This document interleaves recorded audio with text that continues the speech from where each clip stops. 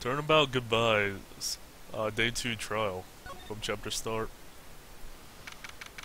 December 26th, 9:44 a.m. District Court, Defendant's Lobby number 2. Karma? That's right. Manfred von Karma. He's the best prosecutor there is. He hasn't lost a case in his 40-year career. He's the god of prosecution, right? A god. Not a single case? He'll do anything to get a guilty verdict. Anything. Sounds like someone else I know, Edgeworth. You don't understand. I mean, he'll really do anything. Manfred von Karma is a man to be feared. It's quite a claim coming from someone who forges evidence. He taught me what it really means to prosecute. What? Just picture a prosecutor as vicious as me, multiplied by a factor of 10. Oh boy. This is gonna be interesting. I'm not looking forward to this case. So he was your teacher then, Mr. Edgeworth? Something like that. And now he's trying to get you found creepy? Guilty? What a creep. Oh, wait.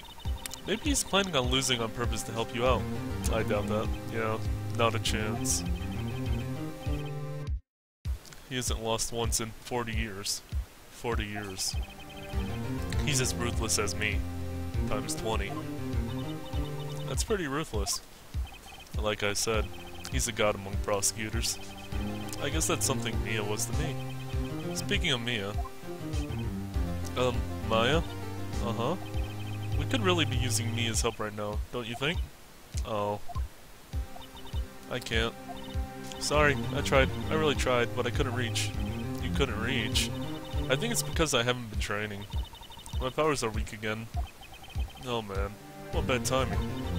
I'm really sorry. I'll try my best. I hope so. What are you whispering about? Oh, it's nothing. Well, it's time. Let's head in. So we're against the man Edgeworth even fears. December 26th, 10 a.m. District Court, courtroom number 3.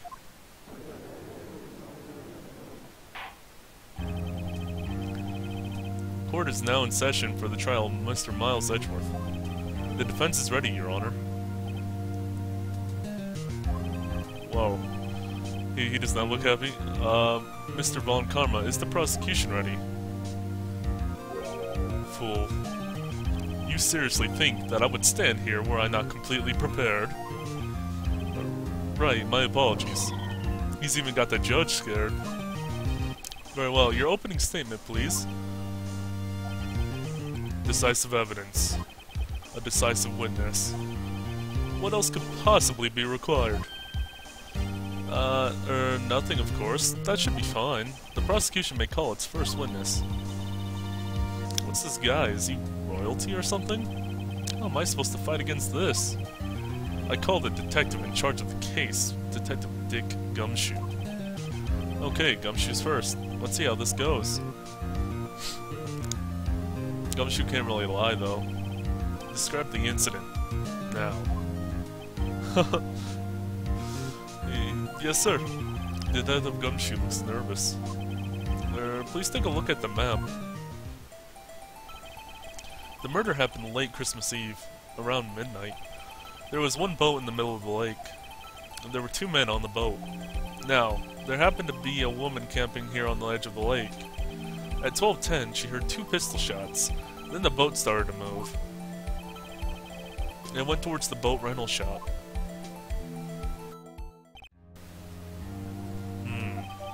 Overhead map added to the court record. Testify to the court about your arrest.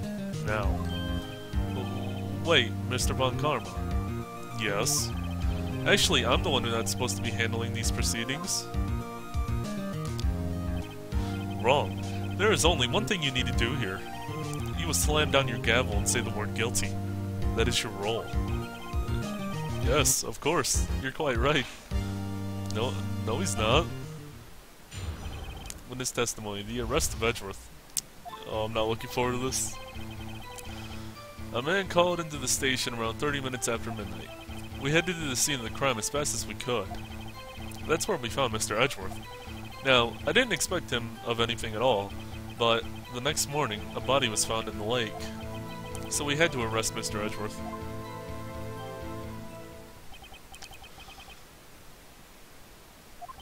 Oh, I missed that. No, I pressed it too fast. Begin your cross-examination now. The judge is just sitting there, like, okay. The arrest of Edgeworth, cross-examination. A man into the station after midnight. Why? Oh, probably because of the gunshots. Oh, I'll press anyway. I need more information than this. You received a call from a man. Yep. But you said there was a woman camping there. She was the one who heard 2 gunshots, right? Objection! Oh god.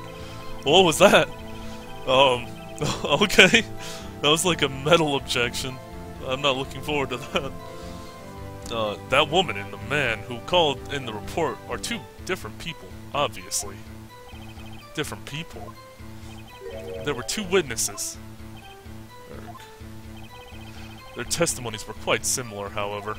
Today I've summoned the woman who was camping. The woman who was camping, a lot of heart. Also summoned? I like. What happened next, detective? We headed to the scene of the crime as fast as we could. That's where we found Mr. Edgeworth. What was he doing there?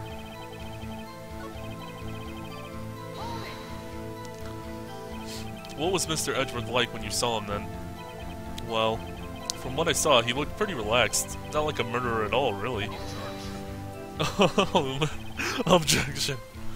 Detective. The court requires the facts, not your opinion. How many years have you been on the force? Facts only, detective. Hard, cold, objective facts. Yes, sir. Man, he's got his share of objections. Yeah, I know, this is gonna be really rough. Now, I didn't expect him of anything at all. And why did you not suspect him of anything? Why didn't you think he was suspicious? You should know. We have a deep, trusting relationship with the prosecutors. Oh, God. He's just going to object to everything. Detective, your court isn't interested in your musings. Deep, trusting, poppycock. I've never heard so many flippant comments from an active detective on the force. Detective Gumshoe doesn't look so good. Continue. Now. But the next morning, a body was found in the lake.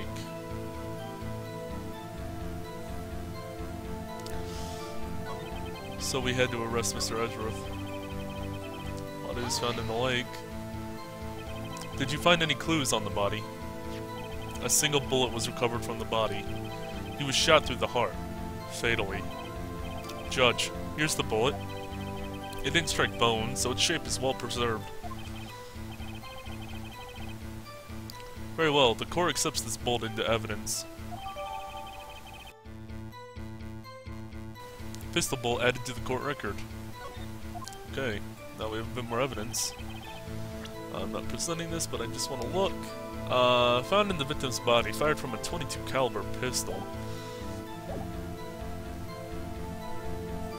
Okay, so we had to arrest Mr. Edgeworth. Why is that? Well, we found the murder weapon in the boat.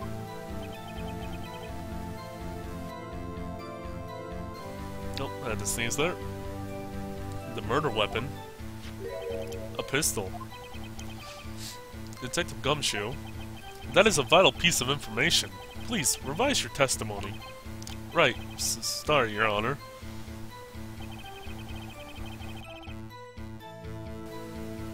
The murder weapon we found in the boat was decisive evidence.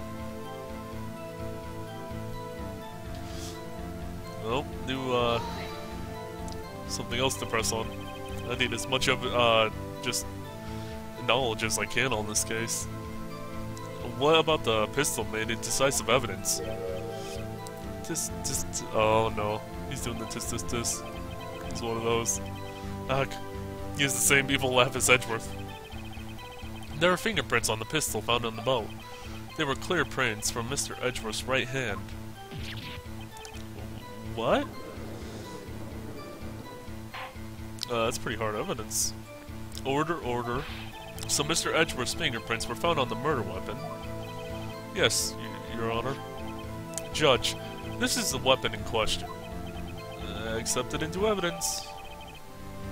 Pistol added to the court record. Members of the court, we now have the pistol used in the murder, and the bullet found in the body. Detective.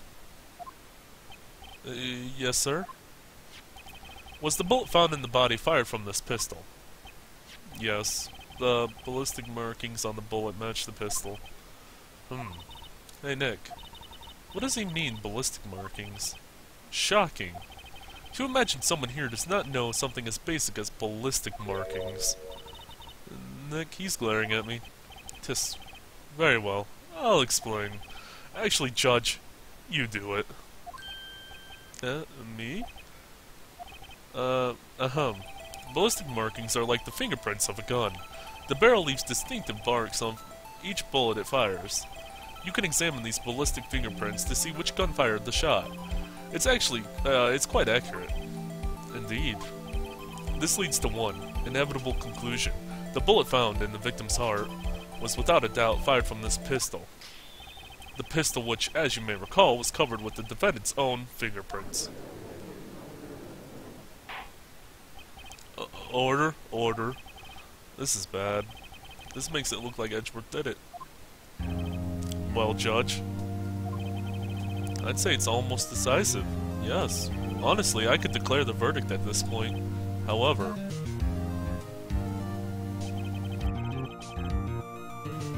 you wish to hear the witness speak, no doubt?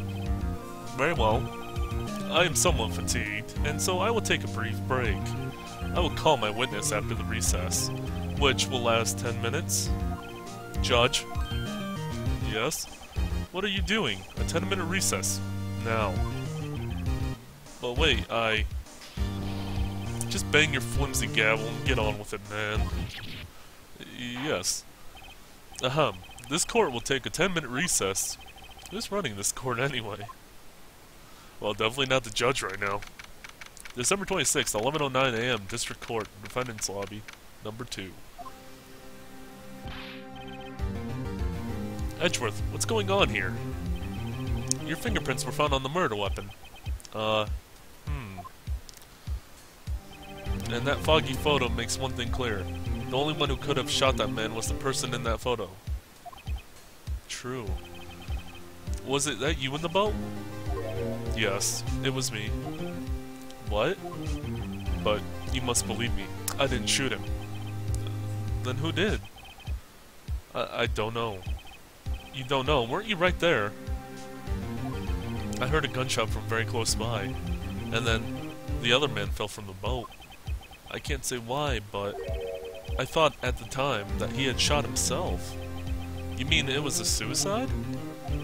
That's the only explanation I can come up with. Huh. How am I going to convince anyone of that? Say, Maya? Huh? What? Any progress with Mia? Oh. Sorry, it's no good. I know. I'm no good for anything, am I, Nick? If I can't call my sister, I might as well not be here, right? I still probably need you.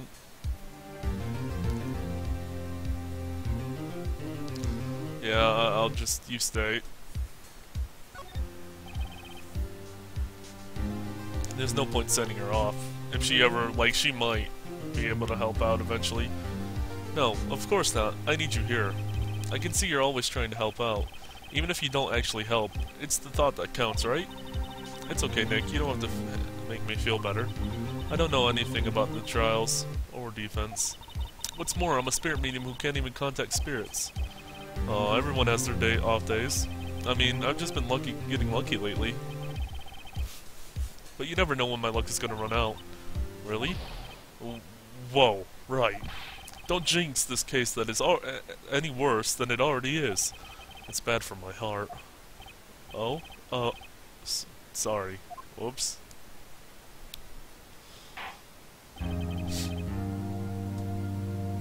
Court is back in session. Mr. Von Karma, call your witness.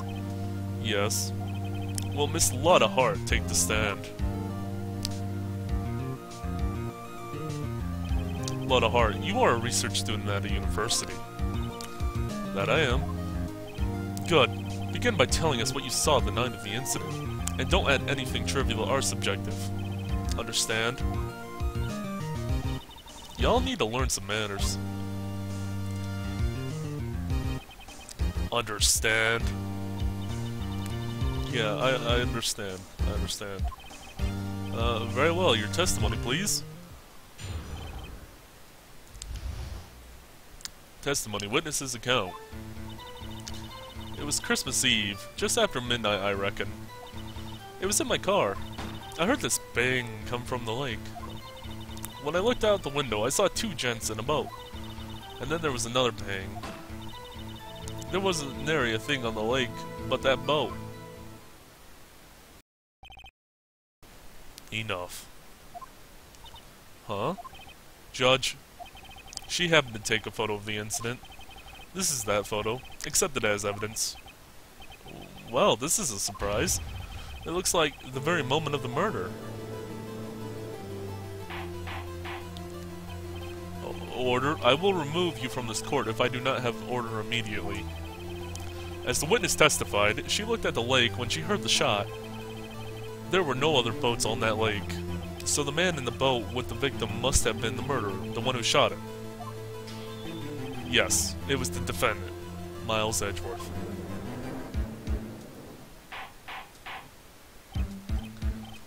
Order, order, order. I will have order.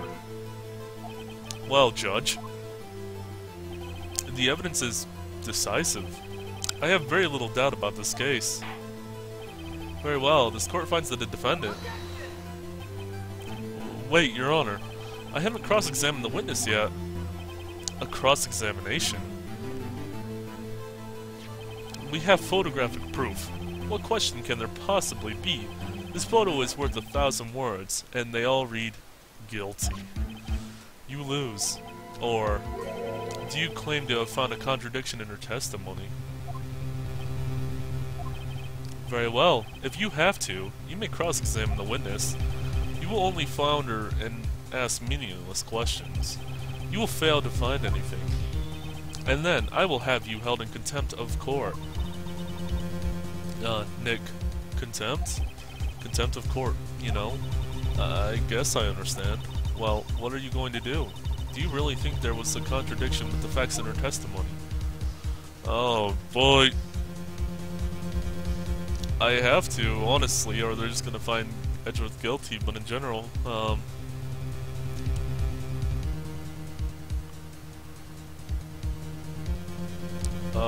yeah, I have to go on. I think there was. I think I noticed one little thing. Wow, I'm impressed, Nick. I didn't notice anything. Right, let's take him on. Yeah, I got a bad feeling about this. I understand. I will cross-examine the witness. Very well. I pray for your sake this isn't a waste of time. Witness's account. Cross-examination. Okay, it was Christmas Eve, just after midnight, I reckon. Okay, just after midnight. You were in your car. Heard this bang up from the lake. Why were you in your car? Why were you camping there anyway? I'm a research student at my university. I was taking pictures to use in my research. What research? This all sounds suspicious. Press further. Miss Hart? Could you please be more specific with your research? Oh god, the objection. What does the witness's motive in camping by the lake have to do with this case? The answer is nothing. I object to this line of questioning. Objection sustained. Wait now, I'm the one who says that. Well, then say it already. Objection sustained. Thanks for nothing, Your Honor. Wow. Alright. I'm going to pause this before I continue on with